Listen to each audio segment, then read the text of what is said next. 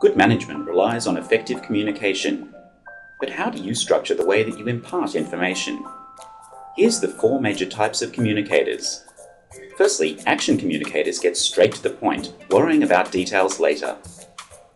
Process communicators typically want to tell the story's background when they communicate, talking about the present and how that relates to the future. People-oriented communicators talk mainly in terms of the emotions of the people involved. Finally, ideas communicators talk in big-picture statements. Which of the 4 communication styles are you dominant in? Knowing your strengths and weaknesses allows you to make sure you get your message across.